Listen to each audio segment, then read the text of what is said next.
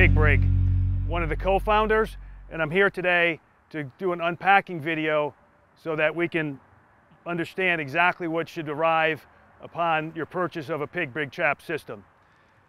You'll receive a large box that weighs about 75 pounds. It'll have either your Pig Brig or your XT net, and it'll also have a hardware box. And in the hardware box, there'll be several components that are critical to set your trap up. First, we'll have 11 T-post mounts, and these will secure the top of each T-post. We send one extra in case you lose some parts in the field. And then there are 10, we call hooked cam straps. And these will come in 2 bags of 5 each, and these attach to the T-post mounts on top of each T-post. And the other end of that strap will connect to ground anchors. You should get 12 ground anchors, and these are placed in the ground to allow for extra rigidity of the trap.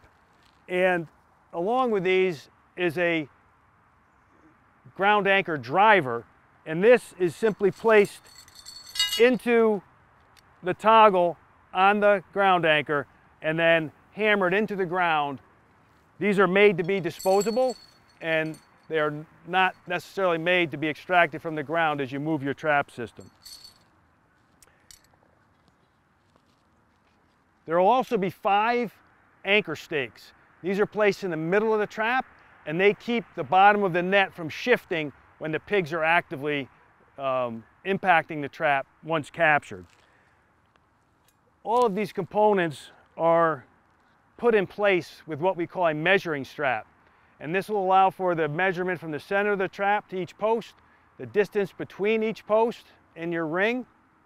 It'll measure the distance from the bottom of the T-post out to the ground anchor, as well as the measurement to, from the center of the trap to each of the anchor stakes in the center. And lastly, you'll get a small bundle of zip ties.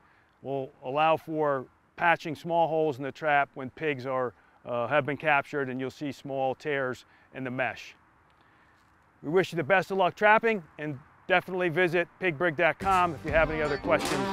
Thank you and good luck trapping.